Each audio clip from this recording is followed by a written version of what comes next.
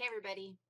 So today we are going to talk about places where bone organs connect together to form an articulation or a joint.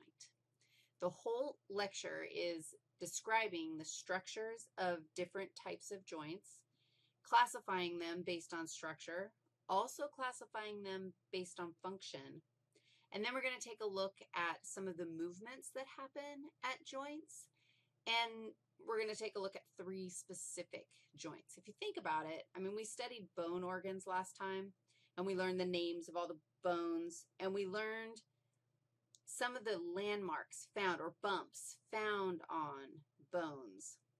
And we kind of alluded to the fact that, you know what, we learn those bumps because that's where muscles attach to bones.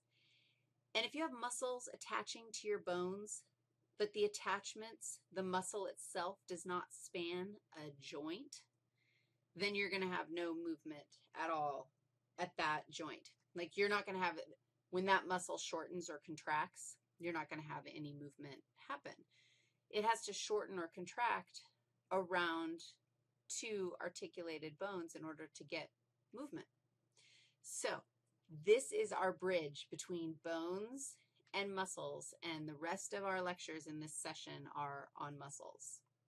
So let's start out looking at the ways that we can classify